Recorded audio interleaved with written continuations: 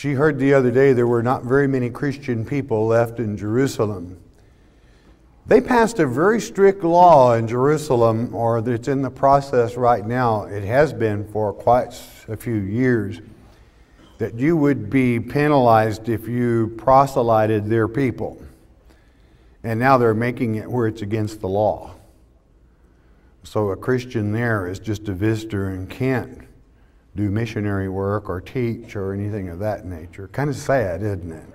But, hey, there are some places in this country, if you're really teaching the truth, it doesn't buy too well, you know. It really doesn't go over real good. Anyone else have a question or comment? Jerusalem is still a place we must watch. It is our barometer of the end times. And as I stated, about the hour that I began this particular meeting began, the announcement was to come forth. You see, if Netanyahu is charged, probably his government will not stand, which is, that we have to take a close look at. Who would that bring back? Would it bring back Perez? Probably. And then you're back to one of the two original heads when the two eagles were there. Interesting. Watch it. Anyone else have a question or comment? Okay. Yes? Pastor Murray, this may be a kind of a silly question, but something came to mind when God created the sixth-day creation and sent them out to reproduce and whatever. He just didn't turn them loose without any instructions, did he not? Oh, no. They had common sense. We were wondering how in the world that they got to the point where they, you know, all the other gods. Seemed to me like he could have done something about that before it ever got started. Well, he gives everybody, this earth age is a testing ground to see who people will choose, okay? Our Father or other gods. And it's kind of, you know, it's kind of nature of man. He did not give the Gentile perhaps the strict guidance as far as genealogy is concerned. But he did teach them. Satan was already with them. He was here on earth.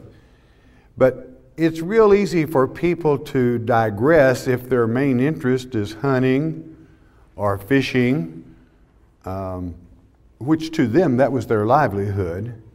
And not so much the religious aspects of it. But it's real easy for the unlearned to switch off into gods. In other words, do you realize that they do this because they want to do what's right? In other words, they're ignorant of God and His salvation. So they say, well, let's do God a favor and give Him one of my good chickens, you know, and it ought to work, you know, so they throw Him a chicken and sacrifice it to, you know, but they don't know what God they're talking about. Down through the years I'm talking about. Thank God for missionary work, and most places they do, but you don't have to leave the Americas to still see chickens sacrificed, you know. It happens. You all know what I'm talking about. You've seen it reported even on television in Central America and so on and so forth. And one church even allows it kind of to get the people to come to church. I'm not judging them. Hey, whatever your thing is, I guess you do it. Right? The question is, she gets a question a lot, how do I know that man didn't just write this Bible? And it's real simple if they will listen. Psalms 22, Christ's words on the cross. Eli, Eli, lama sabachthani. My God, why hast thou forsaken me? He was quoting and teaching that 22nd Psalm, and it tells 1,000 years before exactly what would happen on that day, even down to what the priest Caiaphas would speak from his mouth. And there were so many things that have come to pass exactly as they're written. No man could do that. And really, a person that does not believe that it's the Word of God they're in trouble. They really are, because that's the ultimate is they're actually questioning God Himself. And He doesn't like that. No, I wouldn't leave it alone. I would at least make a try to say, well, how could you say, that's written thousands of years before it comes to pass exactly as it's written. And quite frankly, in my younger years as a minister, I was teaching that the one world system would come into being, in this generation, and that was 40 years or more before the fact, and then the New World Order is even on television today.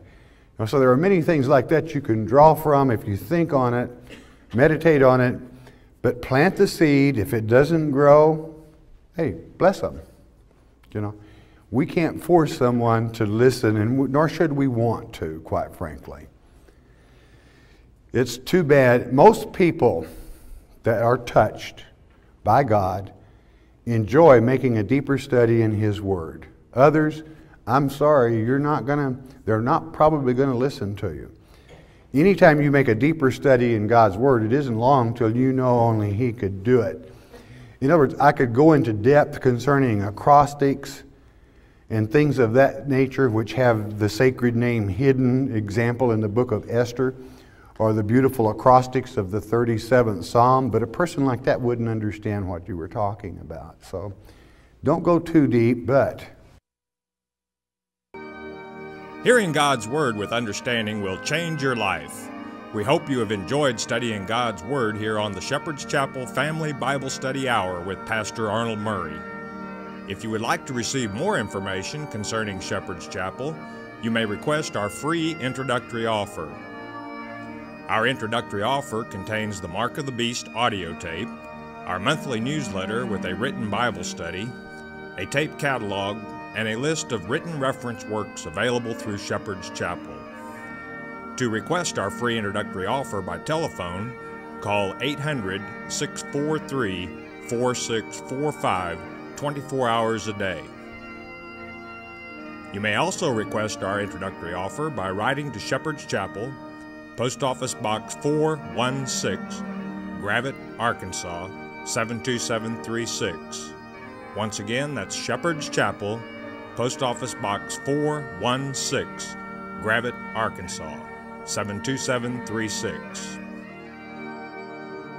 We invite you to join us for the next in-depth Bible study each weekday at this same time. Thank you for watching today's program, and God bless you.